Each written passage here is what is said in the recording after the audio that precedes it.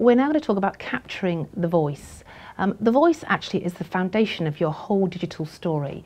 It's going to dictate the pace, the feel and the structure of your story. So getting it right, getting the voice right, is really important. Unfortunately, if you stick a microphone in most people's faces, they look a bit like the picture behind. They often say, "Oh, I hate the sound of my own voice," or "Oh, I was feeling quite relaxed until you pointed that in my face." So really, in order to capture a voice, to effectively get a performance out of somebody, which is what we're trying to achieve, we need to make them relaxed and at ease. So I've got Ab here, and she's going to read her digital story out in a minute. But first, we're just going to, really helps, I think, to talk through what's going to happen with the person. So Ab, we're just about to record your digital story. But there's a few things I need to let you know about first of all. We want to hear it in your voice. We know that you're not a professional voiceover, and we're not expecting you to be. So we can stop, we can start. By the power of the magical box of digital tricks we have, digital editing, we can close the gaps. We can drop in bits here and there. We might like the start of your story, we might like the end of your story, and we can actually cut them together. So don't worry about stopping and starting, that's absolutely fine. Okay, let's also talk about body language as well, which is really important. Do you think Ab looks quite relaxed and chilled out to you? Well, a lot of people, like I've said before, when you stick that there, everything changes. So are they gripping onto the sides of their seat for dear life?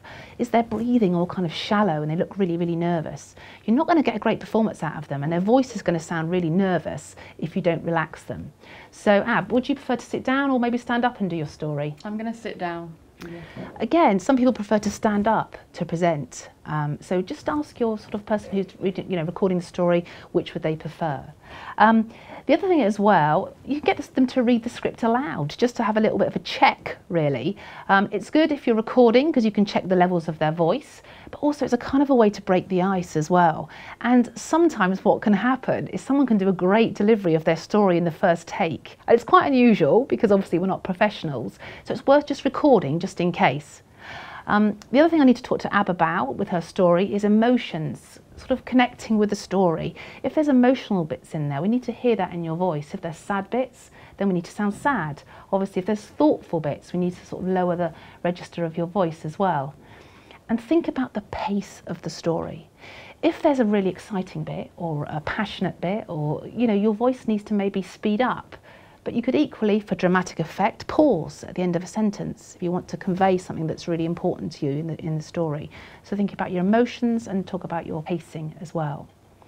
First of all, Ab, are you comfortable? Yes. Are you ready to go? Yes. Don't worry about getting it all in one take straight away. You can absolutely stop and start if you need to. Okay. So let's just do a bit of a rehearsal, shall we? So go ahead.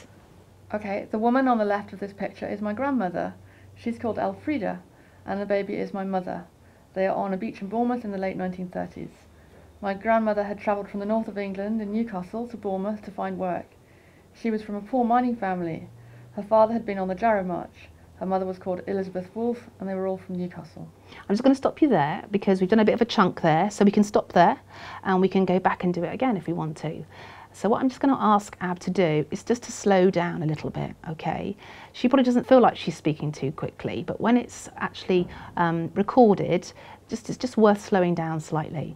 The other thing, Ab, is in your script, there's a couple of things that you would probably not use in everyday language. Well, just in terms of, you say they are on a beach, just shorten it to make it conversational. They're on a beach, and just try and make it sound a little less like it's being read.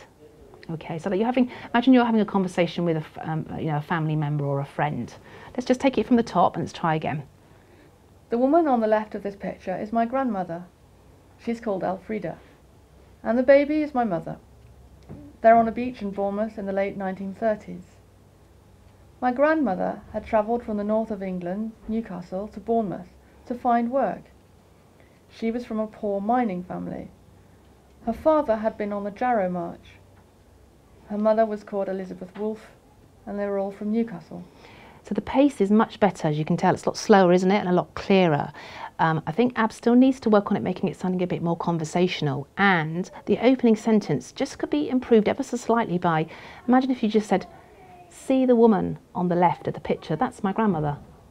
Just to make it sound less like you're reading from a kind of a script and you're actually pointing people into your picture as well. And again, run some of your sentences together. The short sentences are great. She was from a poor mining family, and her father had been on the Jarrow March.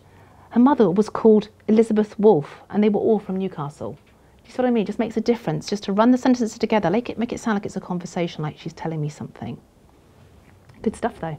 Thank you. How does it feel? I think it's terrifying. It feels like that.